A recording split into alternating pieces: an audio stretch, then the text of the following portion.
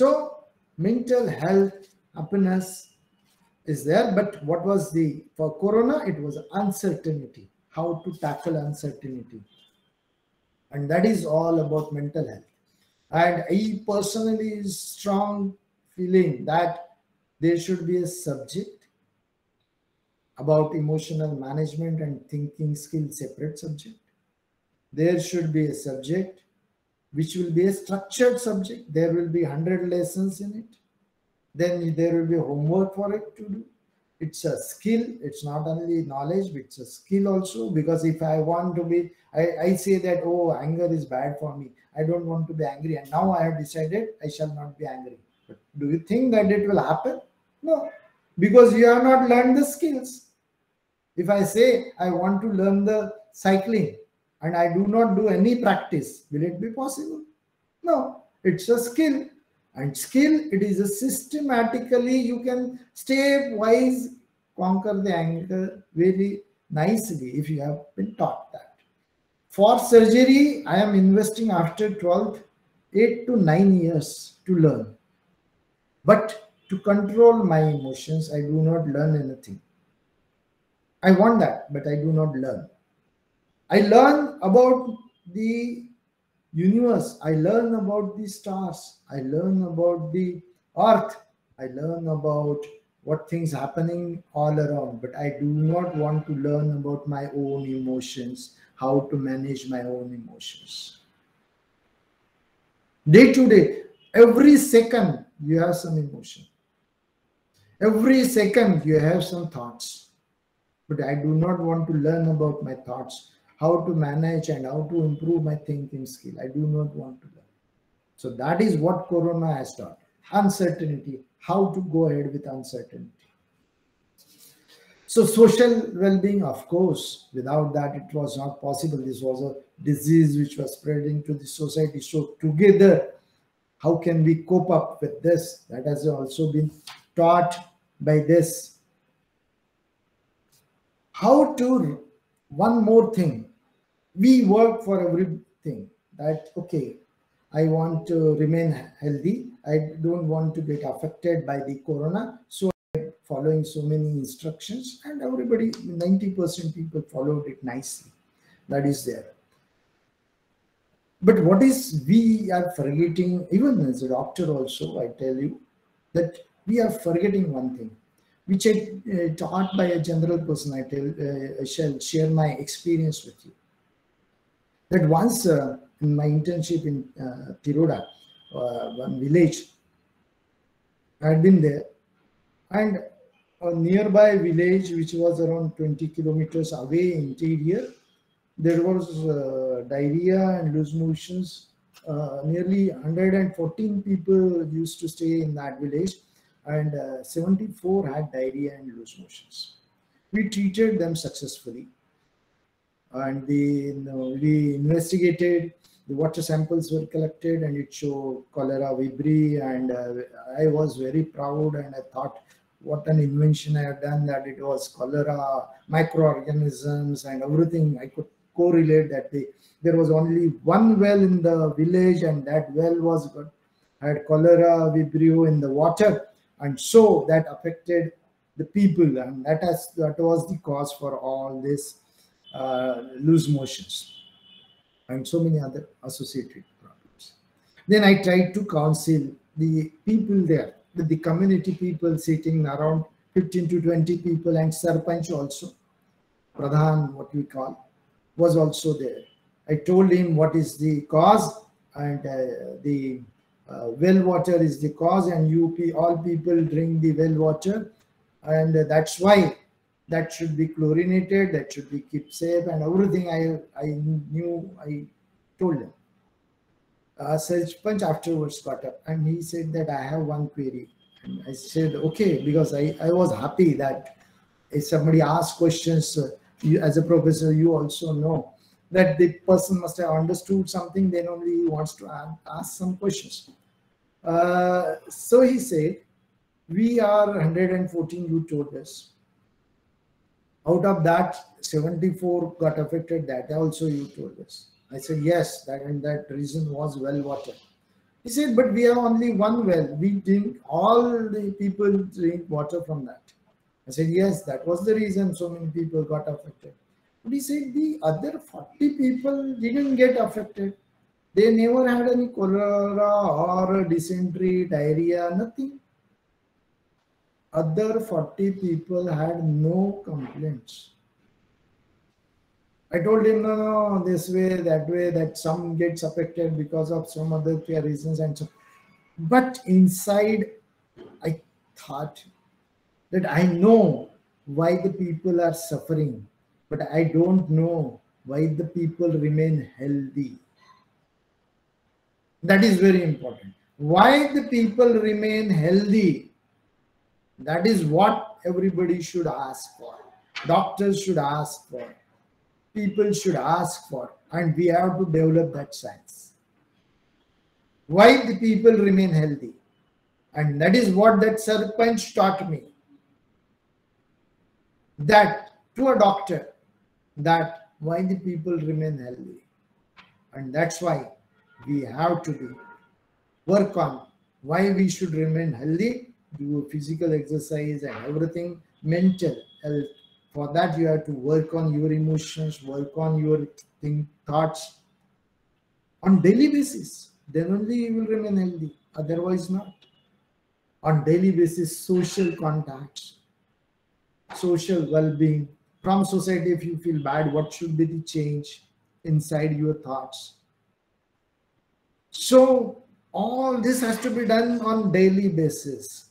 Then only it is possible that we will be able to keep ourselves healthy. And that Corona has taught us to remain healthy. It is not only all these factors, but also emotionally, by thinking also, you have to be healthy and you have to introspect yourself every day and improve on what you talk with yourself, what are your emotions and how to improve on. But that skill will take at least few years actually to develop. It's not that in one day I can tell and you will learn. It's not possible. If I want to learn surgery, I have to invest at least 10 years. If I want to learn thinking skill and emotional management, I have to invest throughout life continuously, but learn the basic through knowledge and then develop the skills. Then it's too, if I am taking too much time, you can stop with me in between also. What I have learned from Corona is one more important thing was that the local government and community is very important.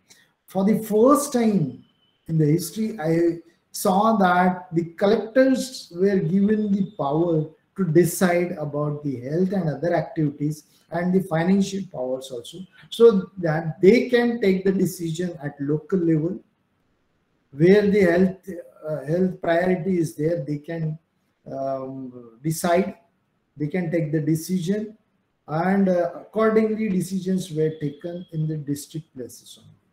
So decentralization helped a lot, and that should stay. That is my feeling, because in health everything is changing.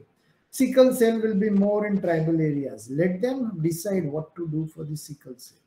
If the government says, okay, you do this, that may not be applicable to the tribal area. So every area has a separate need. So the decisions are taken at the local level. That is very important. Community involvement is very, very important. Is necessary. Ambulance services were provided by the community. Food was provided by the community. Psychological support was provided by the community. So community involvement is very important. So local government, then the community involvement, and we should understand that everybody can contribute in health sector. Analytics, engineers, those who you feel that okay, engineer, what he has to do with health, but that's not right. The general engineer, there were so many apps. Vaccination, COVID app. That app has provided vaccination program, more than 100 crores was done, but without a fault. So that is very important. I shall tell you about what I have done, but I think I will have to share my screen. Will it take time or will it be easy? Yeah. This is what food packets. were distributed. Then we created research was one of the thing which occurred. You can see so many products which were not existing in India where we started manufacturing, and we evolved few new things also. This was what happened in Mumbai and many other cities. The people were scared to means ambulance drivers and other people in the ambulance were scared to carry these patients in their vehicle. So we devised a carrier where the oxygen and everything will go inside and monitored. His pulse and respiration will be monitored through this cage like thing, so that he will sit in that and then will be carried. No organisms will be able to come out. So that was one thing which we were able to do, and that was a very safe means transfer of people through the ambulance. Then PPE kit at that time were not manufactured on a large scale, so we could be able to manufacture at that time when PPE kits were not available in India, and it was too tough because even for taking the what cloth you want, we were not able to go. Vehicles were not allowed on the road, so permissions and so many other things were there which were done, and ultimately we manufactured PPE kits in lakhs, and we were able to distribute when these were not available. It's not me only, I tell you, many people have done it because I was concerned with this. I am telling about myself. Oxygen cylinders, then medicines, distribution. This every community person have done it actually, and ambulances. And so what changes ultimately, what I expect from you all is that whatever we have learned from Corona, we should not forget. And one more thing which I want to share, definitely, which is very important, is the experience. Many people will, yesterday only, one of my member of parliament told me that he has argued with the AIMS director and said that I am eating haldi for so many now months, and so I'm not getting, I didn't get the Corona. So, and Corona is produced all by the doctors and not by, it's all fear, nothing else. That is his experience. So, how can we accept this, and should we accept this? How can we deny also? That is also very important. It's very difficult to deny because he is a firm believer and we respect his thoughts, but we do not agree. As a doctor, I do not agree because we need evidence. It is his experience and one is evidence. I shall tell one or two examples. Just for on a lighter mode, I'm telling you. There was a scientist of international repute. So what he did, one experiment, he catched one frog, Mendak liya haath mein, frog, and he cut his one leg and said jump. The frog jumped. Then he cut his second leg and he said jump. The frog jumped. He cut his third leg and said jump. The frog jumped. Then he cut the fourth leg and said jump. Udo. Nothing happened.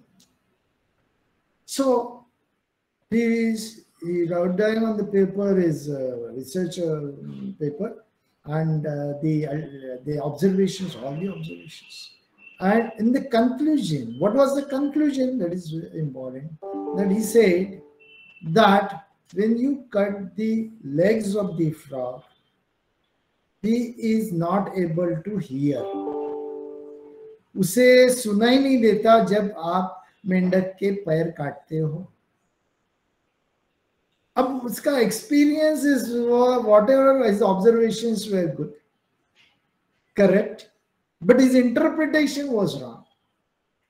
This was in lighter one, but scientifically, if you say this is true, I shall tell you.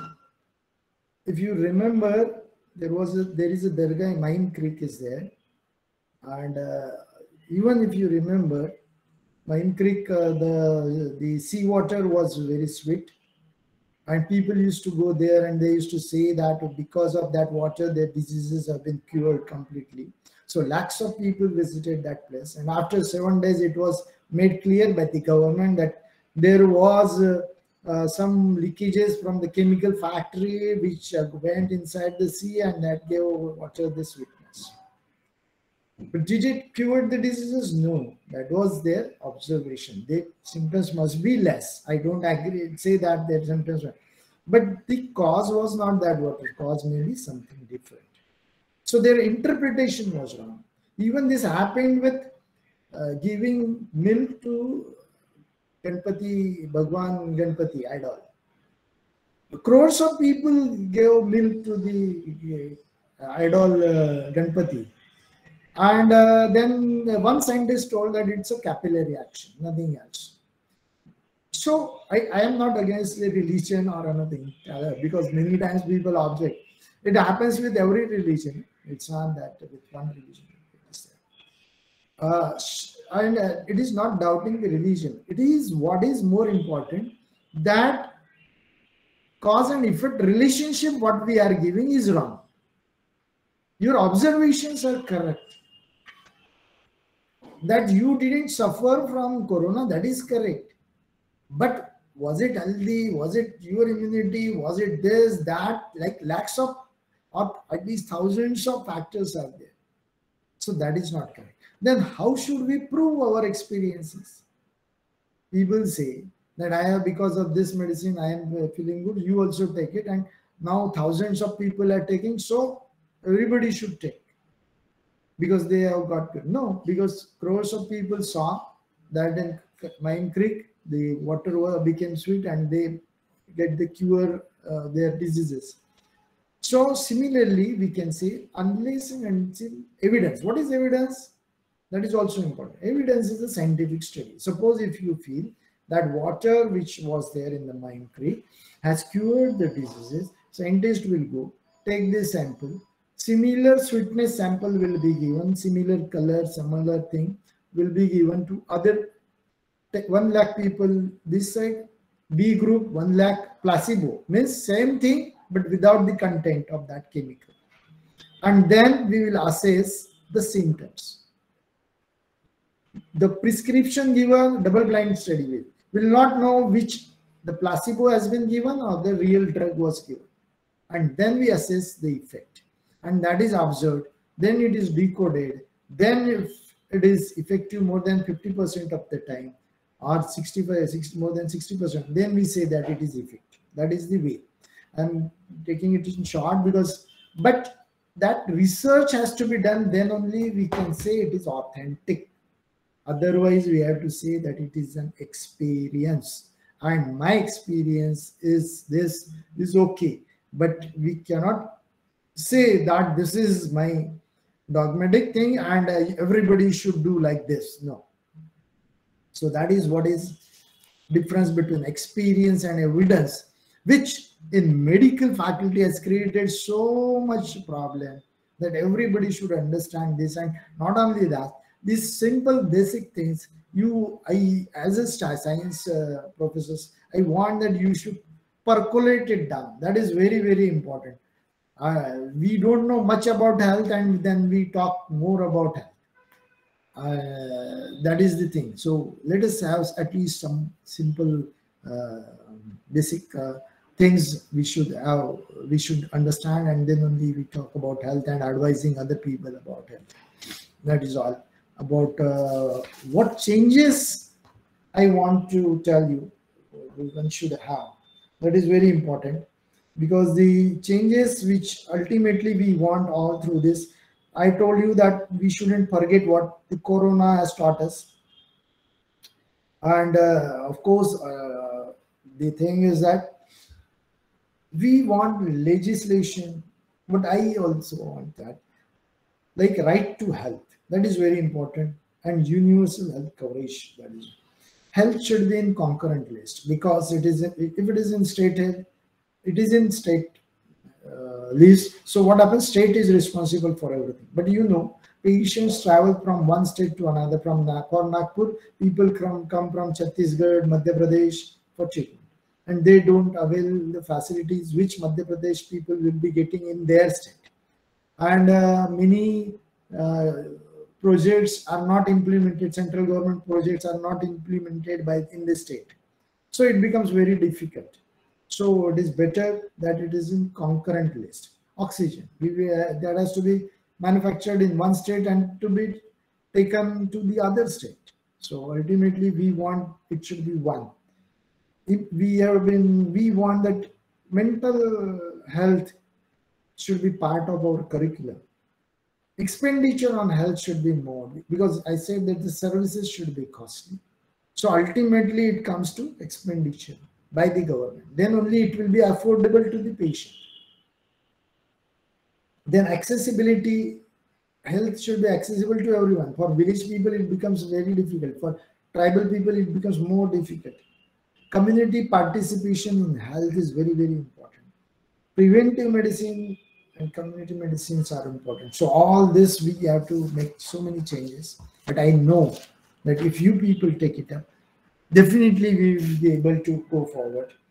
Thank you for that.